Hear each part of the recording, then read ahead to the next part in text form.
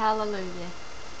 You know, it's amazing to me how the Lord can use different things and different avenues to reveal what's in people's hearts. And you know, just here recently we uploaded a video that John did, and there was a lot of grief and stuff as he was given the video, because you know, we go through a lot of intense things, intense battles, intense trials, and the messages are born out of that, out of our own experience, out of the truth of our own experience. And you know, it seems like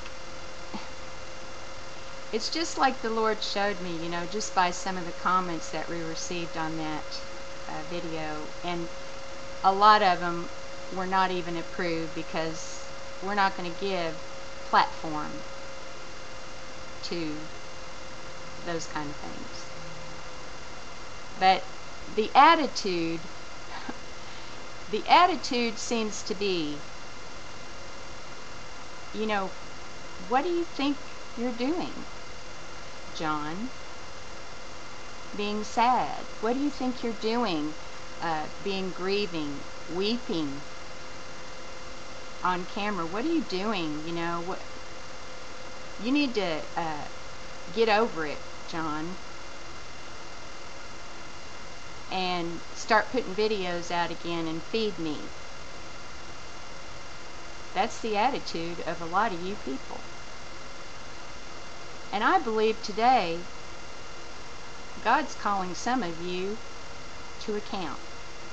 Really, a lot of you to account. Because it's amazing how God can show us just exactly what the thing is going on out there. You know, people can come to the channel, come and listen to the messages and be fed, be filled, be encouraged, be convicted, be challenged, learn and grow.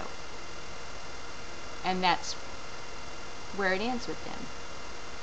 Coming and listening to the messages and receiving of that life. And woe be unto the messenger if he doesn't keep shelling out the messages.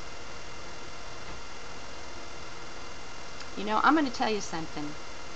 It is not the Spirit of the Lord for you to have that attitude. Because the Spirit of the Lord, the Bible says that we will know whose are the Lord by their love one for another. In other words, when another part of the body is going through a trial, going through whatever, we care about that.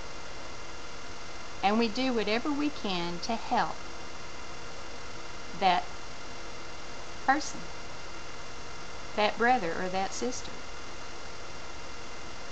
But I tell you what, the overall attitude, and it's just amazing me how the Lord just exposed it. Boom. This is really what these people think. They're coming and they're taking the life from the messages. And it's just this attitude of taking. And you better step in line, messenger. You better step in line. And you better not get out of line, messenger. Don't get down, messenger. Don't get sad, messenger. Don't be real, messenger. Just keep putting these messages out so I can be fed, so I can be filled. You know, the Lord is letting his judgment fall on this land in a Gatling gun effect. You're going to see it more and more and more. And really, you know, what you try to hide in your heart about how you really feel, about how your heart really is, you're not going to be able to do it in this time. It's going to be exposed. how you really feel, what's really going on in your heart is going to be exposed. You're not going to be able to put on a fake face and have all this stuff going on in your heart and get by with it in this hour, especially if you are claiming to be a believer. Because God's going to hold you to it. He's going to hold you to what you say you believe. He's going to hold you to what you say that He told you, or what you say He is. There's an accountability taking place in this hour. Okay? Now the Bible tells us that's how we're going to tell in this end time if someone is truly a true Christian and not a fake one. And that's for their love one for another. What is love? What is true love? What is agape? Agape is speaking the truth.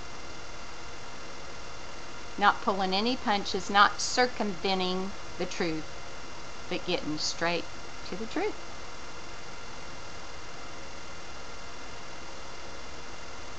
You know, the Lord wants us as His people to have hearts for His true people. You know, so many times we get people that come in, you know, and they have this label of the cross in their life or in their ministry, and no more do they have the cross working in their life than a man in the moon. And it's very evident by their life and the spirit of what they do. You know by the Spirit of God in this time what's real and what's not real. You know, I don't know how long the Lord will have us on the internet, but I guarantee you we have to keep our focus on the fact of what God has told us to do and not keep our focus on people. Because if you keep your focus on people, you're going to be sadly, sorely disappointed. Even those that profess the name of Jesus. And I'm here to tell you, this is a lonely walk. This is a narrow walk. And sometimes you absolutely do walk it alone with Jesus. It's not a walk of recognition. It's not a walk of fame. It's not a walk of being lifted up in pride. And spiritual pride is the absolute worst sin a believer could have. Spiritual pride. That is really the trademark of the enemy, is pride. The I.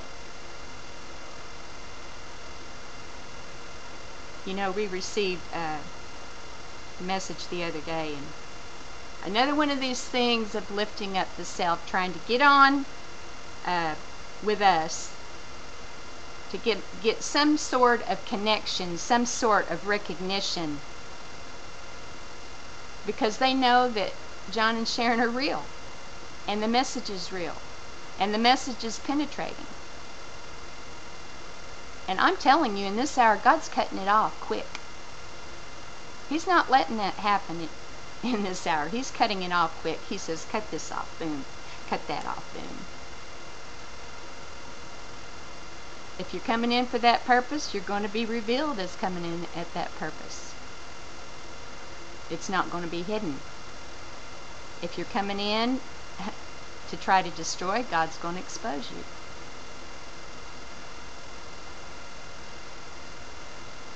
It's very important in this time to be right with the Lord and to do right. And to do right by God's people. You know, when God chooses a person to speak forth His word, a messenger of God, you have no idea yourself, unless you are in that position, what kind of life that is and what kind of trials that person goes through. Now, if you're looking for a fluff and stuff gospel, if you're looking for a fake show, then you're in the wrong place if you're listening to Soldiers of the Cross, because you're not going to get it here. We're going to bring forth the messages in our own life and in the Word of God, the truth of how it really is. And yeah, sometimes we do get down. Yeah, sometimes we do get discouraged. Yes, we have grieving. And I'll tell you, a lot of the grieving comes from professed believers, because you can't even believe that this person is doing this. It's grieving to the heart. It's grieving. It's grieving to God's heart. But our focus has to be the Lord Jesus Christ. I'm telling you, it's got to be the Lord Jesus Christ. We have got to keep our eyes on Jesus, knowing that He is the faithful one, that He will never leave us, He will never forsake us, He will never lie to us.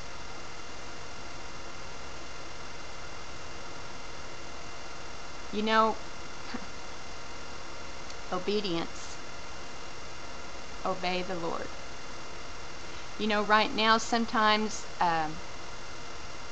things do get so intense that, you know, you get weary, you get tired.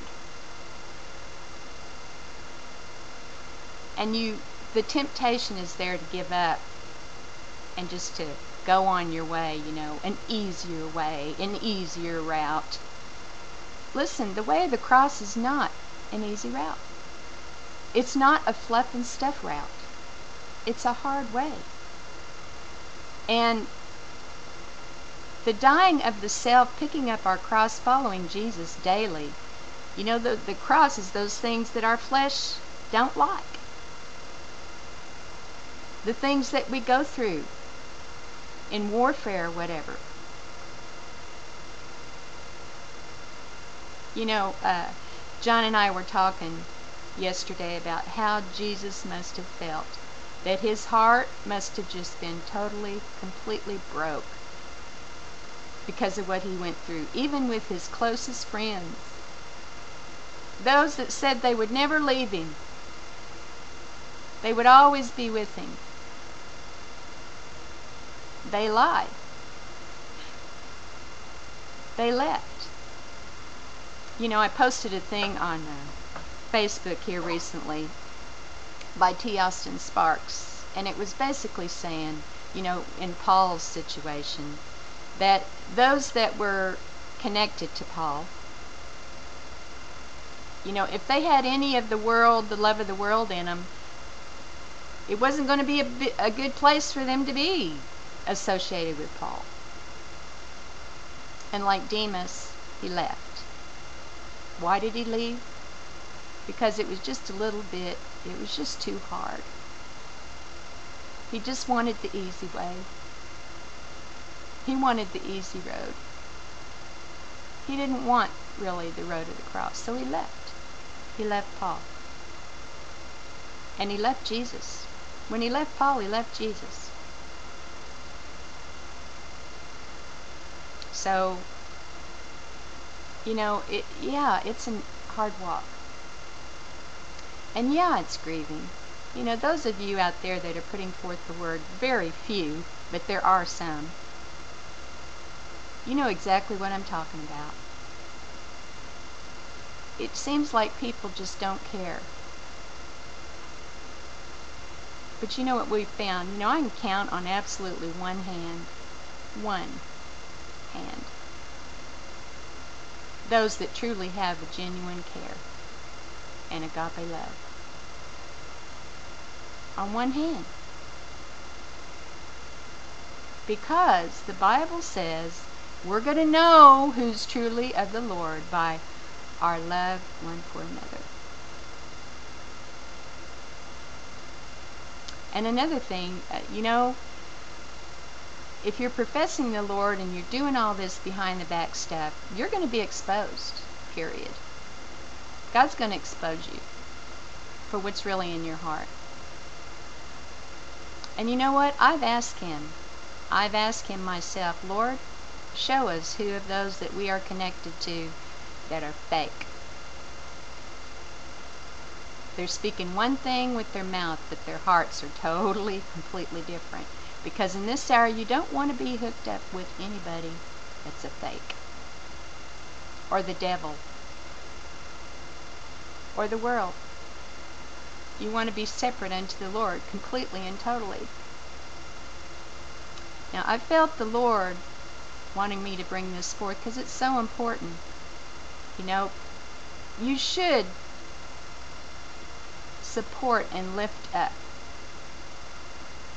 the messengers of God. Those that are feeding your soul with the truth of the gospel. You know, in the scripture, Moses, you know, when his hands were up, they were winning. But when they were down, then the enemy was coming in and winning.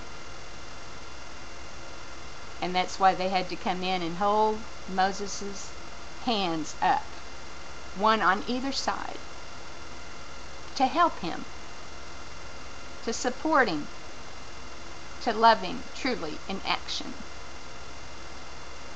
Because you can speak all day long that you love, but if you don't put that into action and show that you love, then it's meaningless. It's meaningless. You're a hearer of the word, but you're not a doer of the word. Plain and simple. So just take this message to heart and ask the Lord to search your own heart about it and ask Him if you're doing this. And if you are, repent. And do right. And do right. In Jesus' name, amen.